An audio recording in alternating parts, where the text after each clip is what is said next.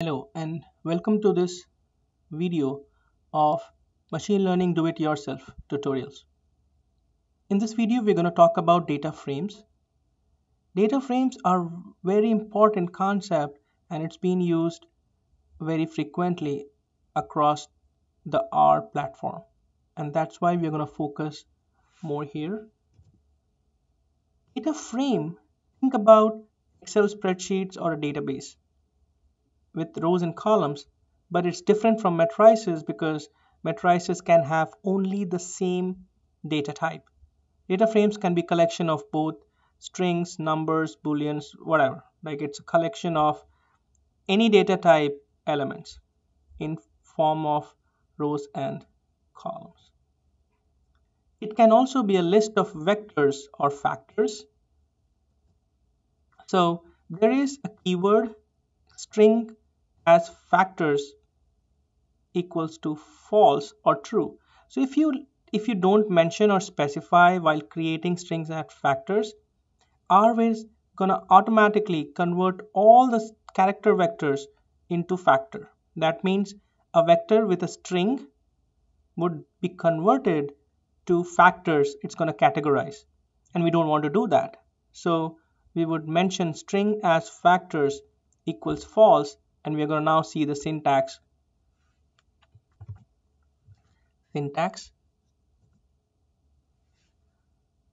My data frame is going to be the variable. Data frame is the keyword. Produce, inventory, produce type, and refill are vectors and factors. And at the very end, you would say strings as factors keyword equals false, which implies that the string vector produce will not be converted to a factor. Let's do that hands-on now. So my data frame is now created, and let's see my data frame. It looks like a database rows and columns or an Excel rows and columns. Now you can do this. This is going to list only produce.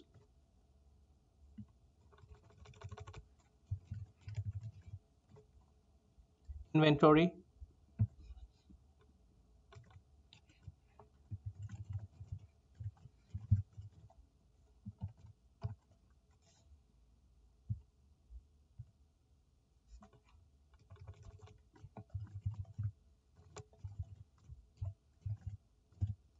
Produce type. So you can see how you can create a data frame. Now let's go in detail. So we saw how to list only one single column. Now this is going to list only produce and inventory. Let's do that.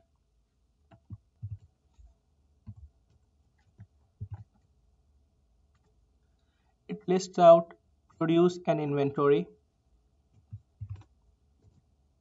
This would show column 2 and 4.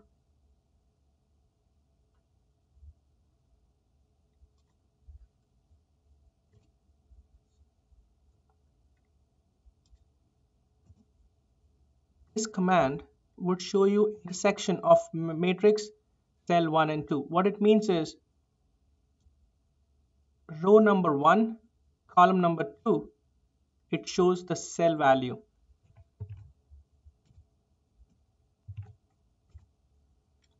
So row number 1, column number 2 is 8.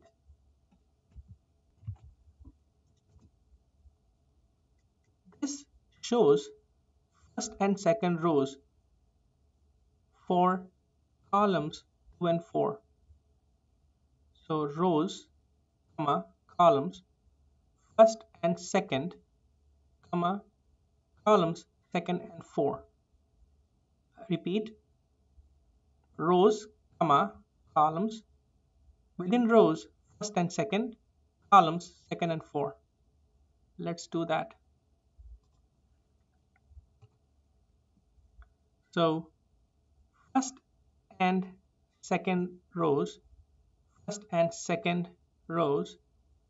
columns 2 and 4, 8 true, 4 true.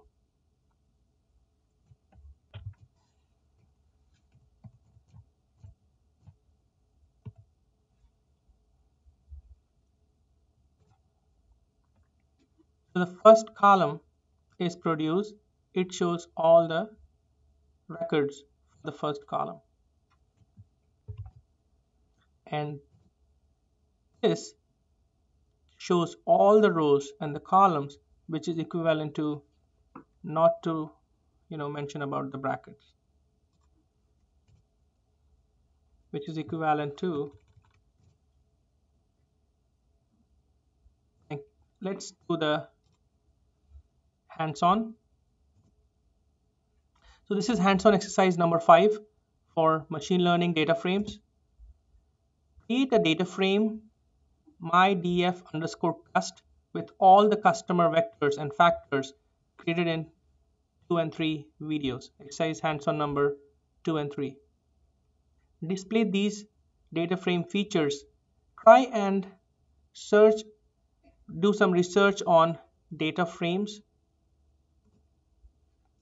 And in the next video, we're going to talk about frequently used R commands.